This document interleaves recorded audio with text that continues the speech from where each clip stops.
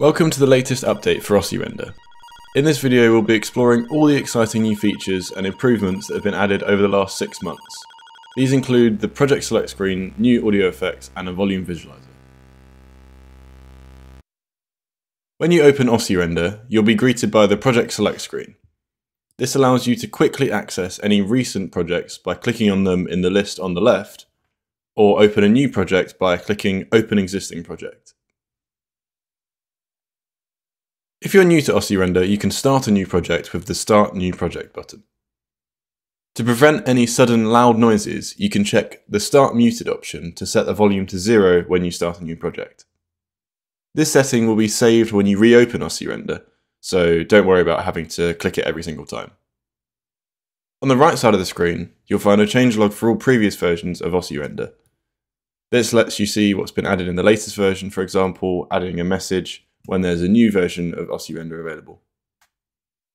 Let's start a new project, but let's first make sure to tick the Start Muted checkbox at the bottom.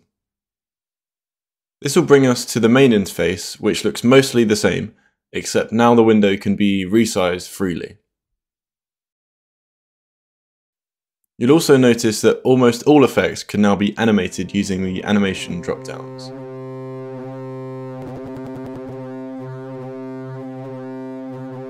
We've also added a few new effects to play with.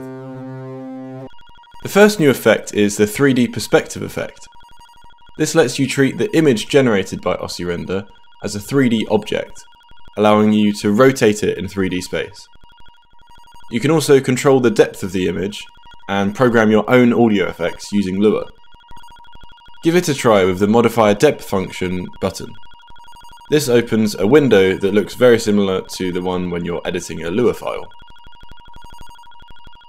With this, I could vary the depth as the X position changes, allowing me to have a sort of wave effect when I rotate the image.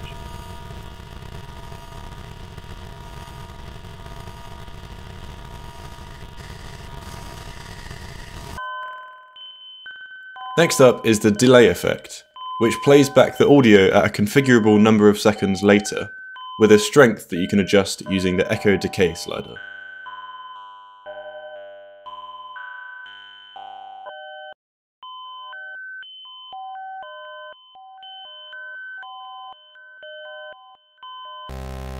Finally, the bulge effect adds a bulge to the image around the center.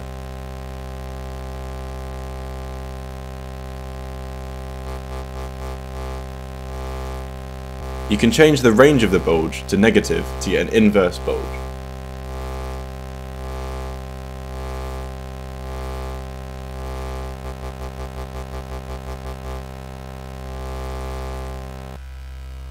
I've also made it possible to fix the rotation axis of any 3D rotation effect. This means that when you increase the rotation speed, it will only affect axes that do not have a fixed rotation axis, allowing you to move an axis independent of others whilst rotating.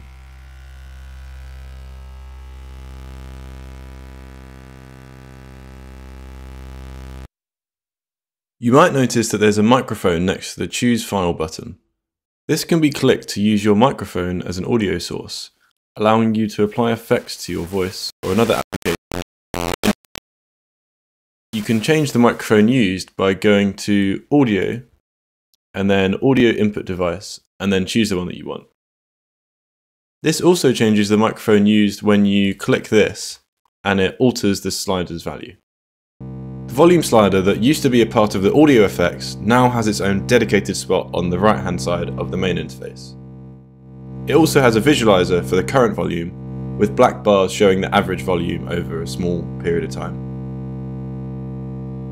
You can limit the maximum allowed volume by adjusting the clipping point on the right hand side of the slider.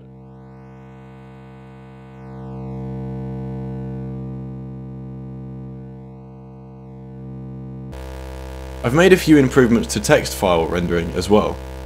For example, you can now render any font you have installed by clicking View and then Text File Font to choose the font.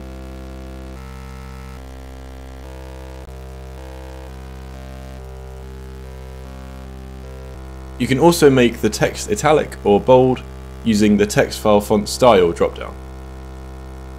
When you create a text file, you can specify the font size for each line by writing $font_size equals followed by the size of the font.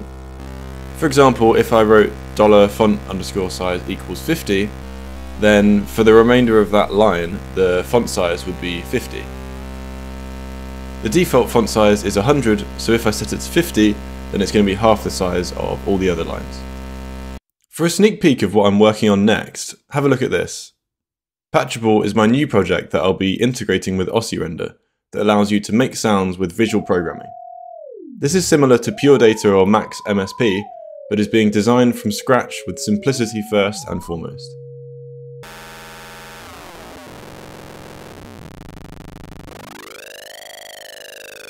That's all for this update. As always, reach out if there are any bugs or features you'd like to see next, and I'd love to see what you get up with some of these new features. Thanks!